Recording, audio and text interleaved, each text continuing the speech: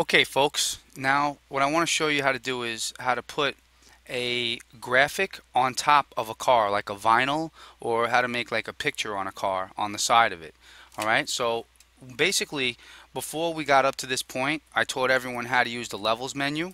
We went into the levels and we changed rather the passenger side window and the front window. Then we went into the lasso tools and we did the headlights, which I'll take those layers off. We did the matte polygonal lasso for this one. For the back rim, we learned the magnetic lasso, how to crop it. And this is our original car that we had, which I didn't do anything to at all graphically. And if I bring this all up, these are all the layers of units that we went over already. Now we're going to add, I want to put a tiger's eyes and a tiger within this side of this car, kind of like a cool vinyl graphic. And I want to show you exactly how we do that. I'm going to go to the internet really fast. Now I have a image off the internet of a tiger. So I'm just going to hit print screen. I'm then going to go into Photoshop and I'm going to go to edit, paste. It pasted this layer above everything. What I'm going to do is lower the opacity of it so I could barely see the tiger. I'm in layer 1. Okay, I'm going to take this tiger, I'm going to hit Control T, which is edit free transform. And again, edit free transform, if you go to edit free transform, Control T. So I'm now going to shrink this. Well, before I shrink the line, let's get him where we want him first. Let's shrink him. And I want this tiger's eyes, tiger rather, sorry. I always do that. This tiger here, I want to put him right here. This is exactly how I wanted to be on the car. All right. So now, with that said, obviously the opacity is at 51. You bring it up to the top. That's how it's going to look on the car. But I'm going to lower that opacity down. I'm going to lower it really far down so I could see the car. Now, this part of the line is not going to work. So we're going to use you're going to learn the eraser tools now. You're learning erasers and transparencies now. I'm going to double click this layer 1 and call it tiger. I might call it a lion 5 times today, so just be mindful of that, all right? For this tiger here, I'm going to erase now parts of this that I do not need. I'm erasing. There's multiple eraser tools in Photoshop.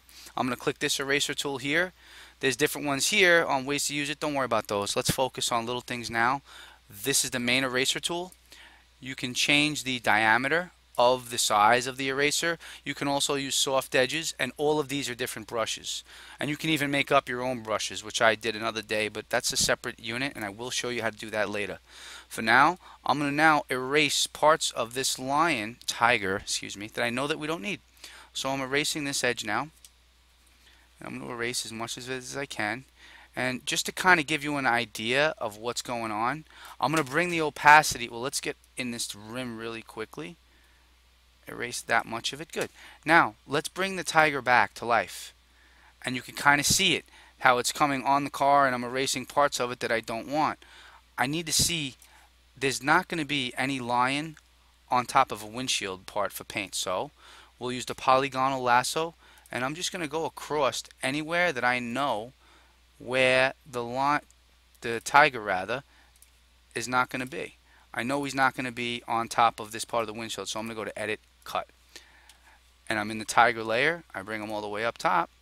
That part of him isn't there anymore. I can't see here though, so I know I lower the opacity, and I'm going to use the eraser tool for this part. And I'll use, actually before the eraser tool, we'll use the polygonal lasso, and I'm going to trace my light again. Tracing with my polygonal lasso tool. Generally, it doesn't always look great when you cut off an animal's part of its face. You take away, you know, how cool it's supposed to look, but in this case, it's got to fit within the contour lines of a car. So edit, cut, and now obviously you're not going to want to see a tiger. It's not going to fit exactly right. So we're going to erase more of this tiger here on this edge and get rid of that edge. Obviously, we want that to shine a bit, and I'm going to definitely be able to see my rim. Good. So we're erasing softly the rim, and no hard edges on this. Try never to have any hard edges really. And there's going to be definitely nothing within this grill. And let's soften the edge from the top part too. And now you've got a tiger vinyl on your car. understand something. It only looks cool from this angle. Because if I take this tiger now and I say, you know what, let's put him over here, I've already cut out the parts of the car that work for it. You hit Control Z, it'll go right back where it was. Now, no one says that this tiger can't be Wonder Woman, Spider-Man, Batman. There's plenty of other images that can replace this tiger. It's really, in a sense, just this with lower opacity. If I bring the tiger full opacity, that's what he's going to look like. I like lighter opacity so you can still see the contour lines of the car, and I just like doing it that way. I did make a mistake here visually. There shouldn't be anything over that part. It's a little bit, this looks like a different texture of the car, like a vinyl or something. I teach most of my units through cars in Photoshop because I built me a 69 Mustang, so I love using Photoshop. It's something that I love cars and I love graphics, so I merge both of them to play to my strengths. I hope that you guys enjoyed this and have fun with it and make different images and use everything I showed you, and apply it in a different way to make different things. All right, have fun and good luck. Thank you.